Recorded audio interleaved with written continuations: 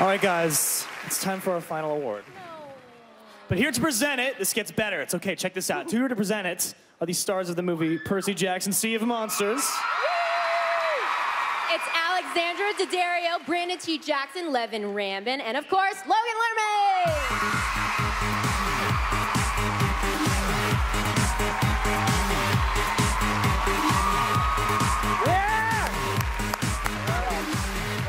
Hi. Are you guys having a good summer? Yes.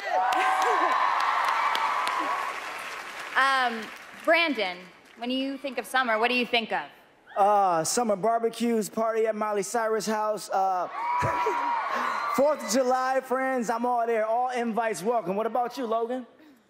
For me, it's summer movies, pretty much. You know, summer's right around the corner when you start getting all excited for all these big movies that come out.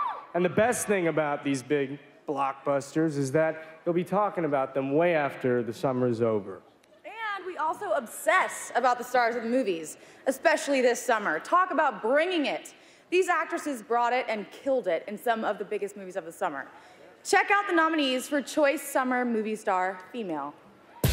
Choice Summer Movie Star Female. Amy Adams. What happened to your leads? They didn't pan out. The story is smoke. That's your penance. You're done here. Melissa McCarthy. Could you just close the door on the wall? I'll shut the door on you. When you lay down here, put your head in the door, and I'll slam it about 157,000 times. Michelle Rodriguez. That girl you remember. It's not me. I see it right now. I gotta go.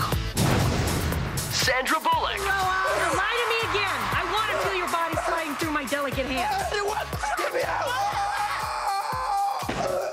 All right? The metal car broke his fall? Zoe Saldana. You sure you don't want me to go instead? That would be highly illogical, as I am already outfitted in heat resistant. I was kidding. You got this. Let's do it. Okay, everyone. Your Choice Summer Movie Star Female is Sandra Bullock. Sandra Bullock also wins Choice Movie Chemistry with Melissa McCarthy for The Heat.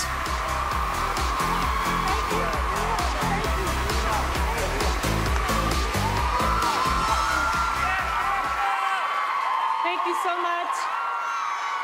Make this lady very happy.